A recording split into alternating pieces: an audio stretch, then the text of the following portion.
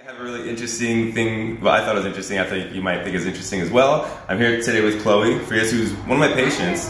And when I found out what she does, I thought it was really interesting, and I wanted to learn about it. And I thought the cool way for me to learn about it would be just to actually do that on camera, so you can learn about it too. So you are a pediatric sleep consultant. That's right. So I help families sleep train. I coach them through how to get their babies to fall asleep and stay asleep independently, which for the majority of parents, that means sleeping through the night and taking fuller naps on their own.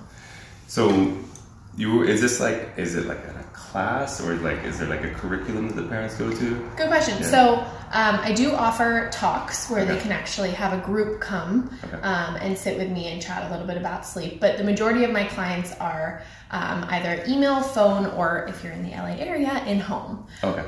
So I don't actually do the training myself. I coach the parents through the training.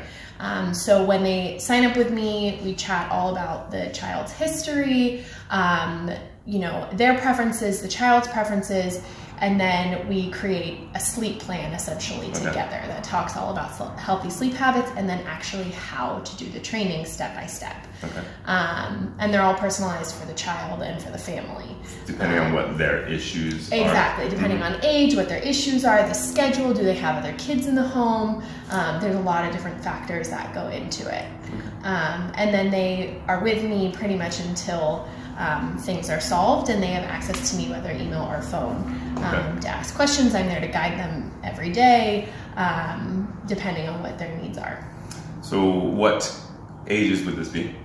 Anywhere from 0 to 5. So like right away? Could be right away. Right away. Yes. Okay. A lot of parents prefer to do it after the 4-month mark. That's considered kind of the transition point, I guess you could say. Because when they should be sleeping. Yes. So essentially the way the brain develops is from 0 to almost 4 months, they don't actually produce their own melatonin. And so they're getting it from mother? From mother or from formula, whichever they're doing.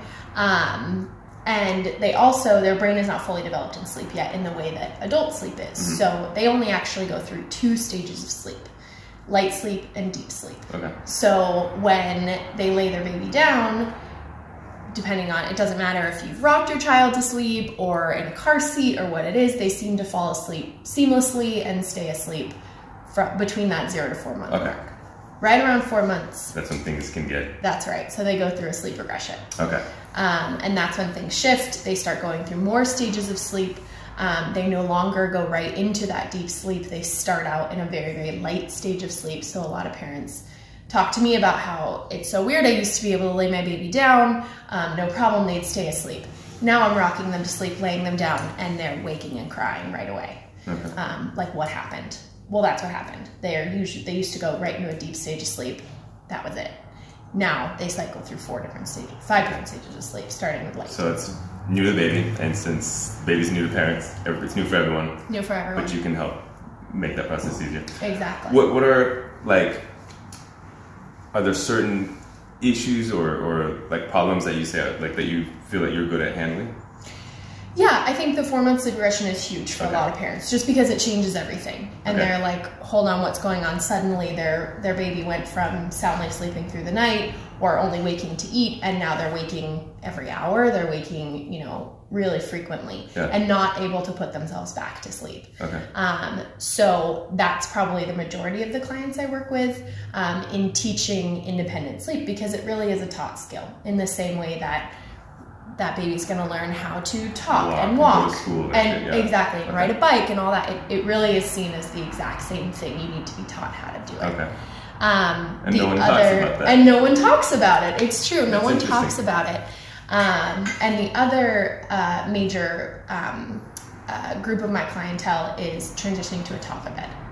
So suddenly they can walk, talk, get out of bed, come into their parents' room, and they do, and they ask for extra help, and there are ways to give that extra help without actually putting them to sleep or sleeping with them. People always wonder whether or not they're enabling or what they, people always talk about what they should do. Exactly. So I help parents, find that happy medium.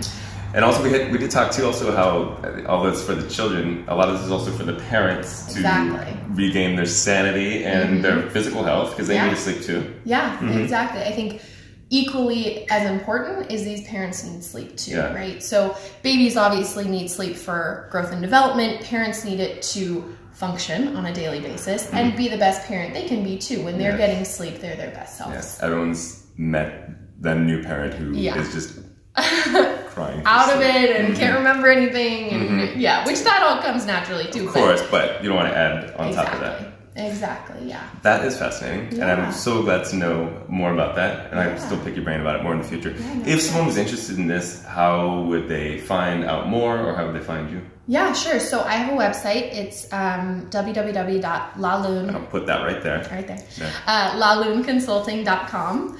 I also have Instagram, all that, so you can find me through there. I post a lot of tips and tricks and stories on there about what you can do and how to help.